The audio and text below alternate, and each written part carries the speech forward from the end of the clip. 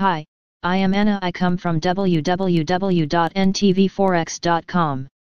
The SP500 upleg is getting underway. Analysis.http ntvforex.com News ID 25658D 7/31/2021 47:45 p.m. The battle to break above the early June highs is on, and the bulls are likely to win it more lastingly this time around, thanks to tech earnings. The run-up to their aftermarket announcement has been promising, and more gains were added once the numbers came in. Can I turn from merely cautiously optimistic to broadly optimistic now? That's the question I'll answer in today's analysis by examining especially the credit markets and sectoral performance. SP500 in the short run. I'll start with the daily chart perspective. Yesterday's intraday downswing was soundly rejected, and prices closed again near to the early June highs. The chop around the horizontal blue line just got a more bullish flavor.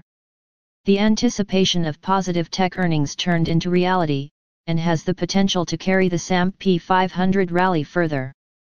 Yes, that's true, just as my yesterday's comment on the frightening advance Q2 GDP and poor unemployment data, when I wrote that these concerns are likely to be brushed aside during the regular session's trading. I see the focus as being rather on the upcoming stimulus details and tech earnings.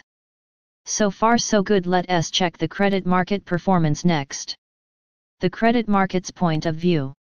A very high volume day in high-yield corporate bonds HYG ETF yesterday, with prices closing near their daily highs. That's a show of strength, and a supporting rationale to drive stock prices higher next. Investment-grade corporate bonds LQD ETF though didn't take part in yesterday's HYG. Hooray! Please see this and many more charts at my home site. At the same time though, they're not flashing signs that would make me doubt the HYG move higher. The overlaid SP500 closing prices black line compared with the HYG SHI ratio show how relatively timid yesterday's race to erase opening losses in stocks was. After the late July soft patch in the 500-strong index, stocks are getting an increasingly stronger HYG SHI tailwind these days.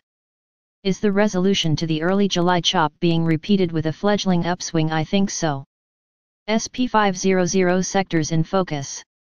The renewed upleg in technology XLK ETF bodes well for the SP500, and even more so given that estimates were broadly beaten.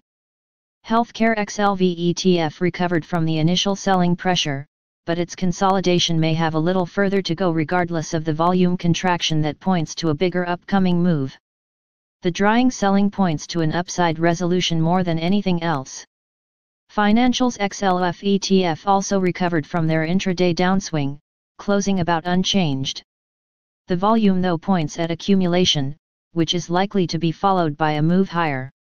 Consumer discretionaries XLY ETF keep trading in a tight range, and their intraday reversal on higher volume is similarly likely to result in another attempt to break above yesterday's close. Industrials XLI ETF didn't dazzle yesterday, but the consolidation around their 200-day moving average is still likely to resolve with another upside move. The first of the defensive sectors, Utilities XLU ETF, are still basing around their 200-day moving average, also with a bullish bias. The rotation into this value play is very much on. The second one of the defensives, Consumer Staples XLP ETF, keep the fire they've been on since late June, alive and well. While a consolidation of recent strong gains wouldn't be unexpected, the underlying bullish trend implications are undeniable. On one hand, there's the theme of inflation in the pipeline, and steeply plunging greenback.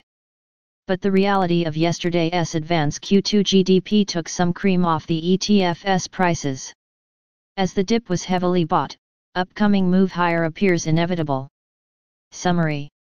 Summing up, yesterday's SP500 rebound off the early session's lows got plenty of follow-through next, and is likely to carry over into today's session too.